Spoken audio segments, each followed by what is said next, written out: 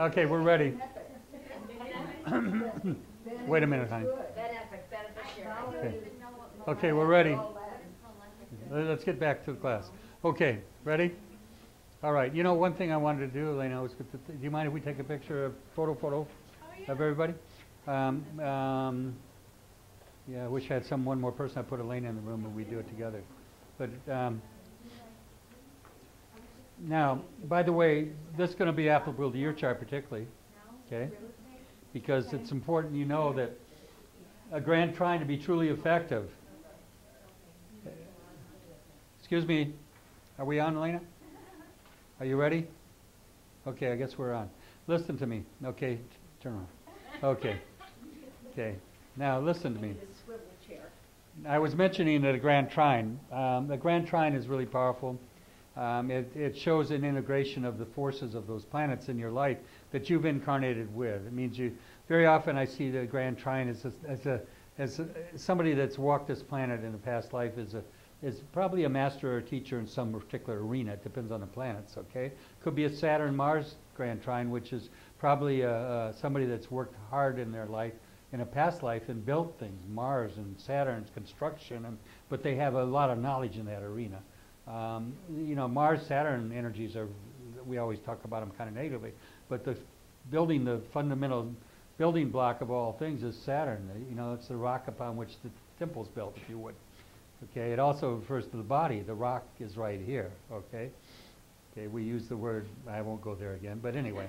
So that is all Saturn stuff, you know what I mean? So, you know, there's so much, there's double entendre in these words and these knowledge in the scriptures. But the grand trine to be truly effective and not inert. Inert meaning not that they're just lazy. I've seen good people with good charts with grand trines that are absolutely lazy. They've been given everything all their life. They're from a family that just kind of takes care of them. And they just don't have any initiative. They don't have any desire to, because it's been too easy. And a grand trine can happen like that. And so, okay, and there needs to be something or stress aspect to one of the three planets involved.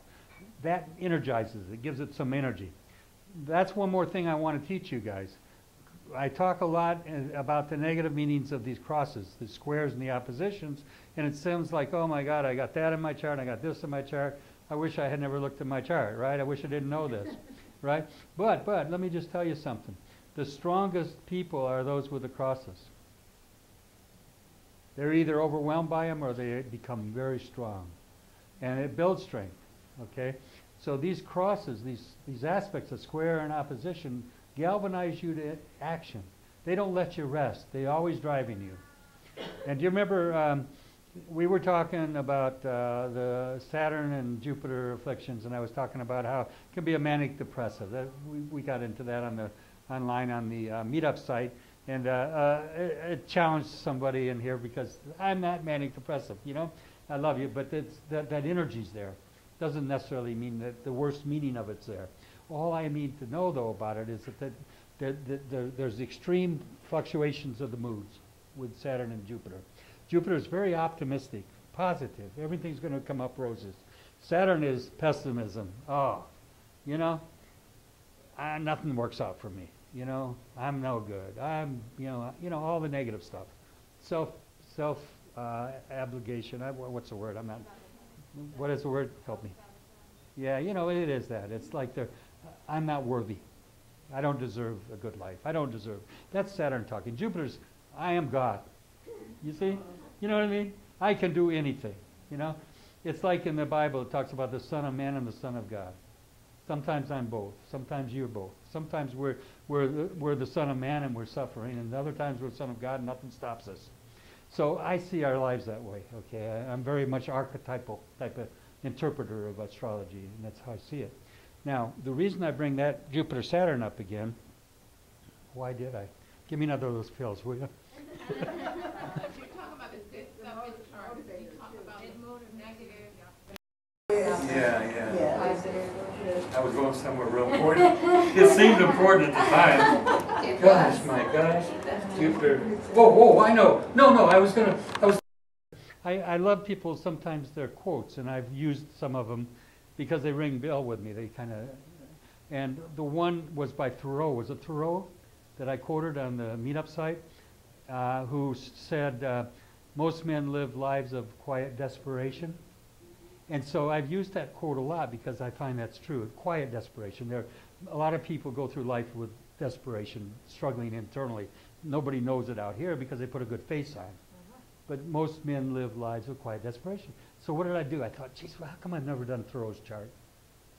I draw up this chart because I'm thinking it's got to be Jupiter-Saturn affliction. Exact square between Jupiter and Saturn. That's how amazing this stuff is. You know what I mean? What's the odds? You know what I mean? It's really amazing. In the advanced classes, I do a lot of charts of people that have had big traumatic things, sometimes death, because it's a very marked event. It's easy to use, you know. Whether it's Robin Williams or whether it's Joan Rivers, we do those charts in my advanced classes because I teach you how to predict things, and I can show you how accurate it is. And you know that if you've been in my class before, that these can't be coincidences because I repeat them over and over and over again. And I have a technique that I teach. It's called the cosmic key the cosmic key to prediction, and it's so accurate it's scary. If the astrological world knew what I knew, and this sounds like my ego talking, but if they knew what I knew, they'd knock my door down to get in here and learn. If they really knew, if they knew what technique I've got. I've only taught it to 2 classes. I taught it to one in Boston, and I taught it to one here. And you can't deny it. You can't deny it. Is it a separate class, or it's just? Yeah, it's because it takes a bit of really learning. But once you learn it, you will astound yourself with what you can do. And again, I mean, I've had Reverend Sherry, who is a minister, and she's an astrologer. She's taken several of my classes. She keeps coming back for more. And her son had died. And before he died, you know, she'd come for readings from me. And the one reading she came to me the last time, I couldn't hardly read her chart because I saw stuff like that. And so I just kind of pushed her out and said, you know, she knew I knew something, but I didn't want to talk to her. But her son, how old was he? Beautiful kid. He 27, 28, 47. And he was a body built trainer, a physical trainer, beautiful body, handsome guy. And but he passed, and we went to his funeral. But his chart spoke all of it, told it so clearly. And it's hard for her because she knows the language. She's an astrologer. She understands it very well. But in these courses, you'll learn that. If you stay with me, you want to go further, we'll do that. If you want advanced class, I'll teach it. It's too much at this time to give it to you in 5 weeks. Let's face it. I try to give more than I take, and I'll give you another class even if you guys want it. I want to hear it collectively, though. Do you want another week? Sure. Let me see the hands that do. How many can't come for another week? I should ask it that way. You cannot come for another week, for another Saturday. You cannot come for another Saturday. On September 5th, I'm here next week. Do you want to make it another week? Would you come then? Yeah. Would you? Or maybe 2 weeks. Is that enough? How many weeks do you want? Aren't you starting? Oh, I am starting a new class on the 13th.